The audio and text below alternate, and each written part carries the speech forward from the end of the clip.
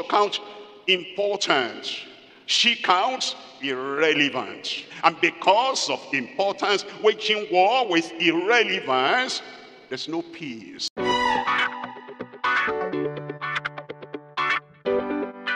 But you were looking at the transformational forgiveness and reunion in faithfulness. Now, when two people come together, husband and wife, a lot of things may happen. You're coming from different backgrounds. You don't have the same IQ. You don't have the same intelligence. And you don't have the same evaluation on everything that happens. You elevate circumcision. Moses, the woman knows nothing about circumcision. And circumcision is very important to an Israelite and to a Moses. But for Zipporah, that was a bloody thing.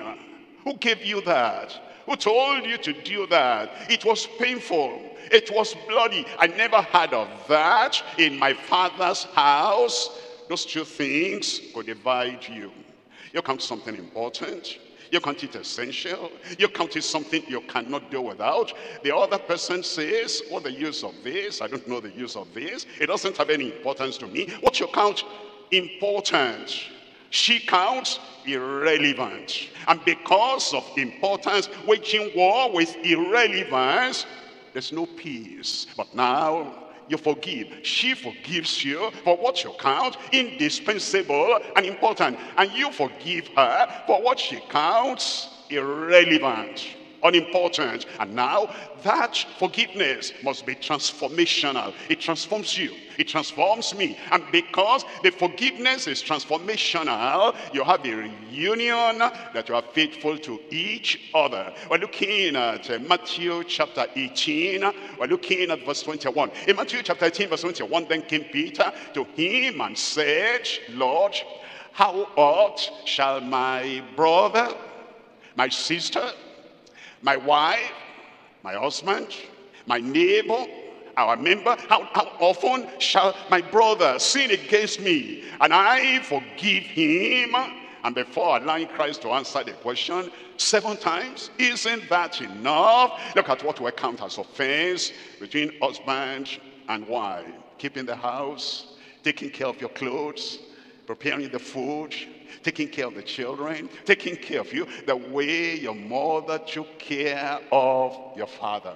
And then being the last to take anything in the house the way your mother will prepare for the house and for the home to be nice for everybody, but except herself. And you grew up with that, and now you are married, and what you're every time the wife does something, you kind of compare that with what mommy used to do, and kneeling down whenever mommy was greeting daddy. And when daddy came back from work, you know, the attitude, and mommy will put everything aside, even what she was cooking, or, you know, in the kitchen, and then come to take the bag of daddy. You loved that. When I marry, I'll be looking for a wife like that. You're married, and your wife is not coming from that background. Your wife came from the background of daddy and mommy. You know, she goes to work and he goes to work, and then they come back. Whoever comes back first will begin to prepare food.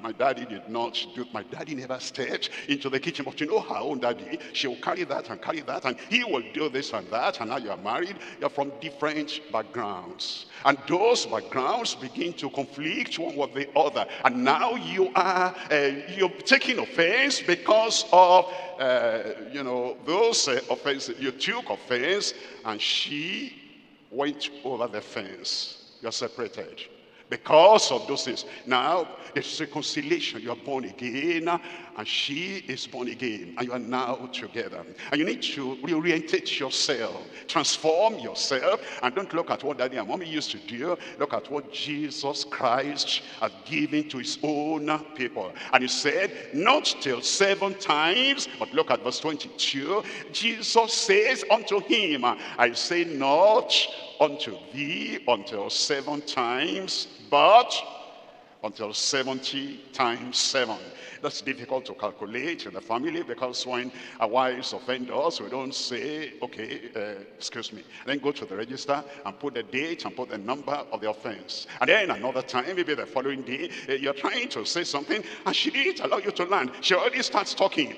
Let me finish before you answer me. Why? 50-50. You talk, I talk, and if you keep on talking, I may forget what you have said that I need to, put a question mark on. You're offended, then you rise up from there, go to your register. Number 2, you can't do that. And so how do you know 70 times 7? Just forgive. Let it transform you. That the things that used to bother you will not bother you anymore. The things you cannot change in your wife, her height, her intonation, her understanding, her reasoning, her logic, her being illogical, all that we bring to the world with us. I happen to know mathematics. I do analyze a lot. My wife, like many of our people, at school, mathematics was not their issue, but she types, and my outlines, message outlines, I do that with my kind of writing, and she can decipher everything and does the typing. I cannot type, and she does not analyze like a mathematician. We're different, but we've come to learn and to know each other. The same thing you ought to do, that you learn and you know each other.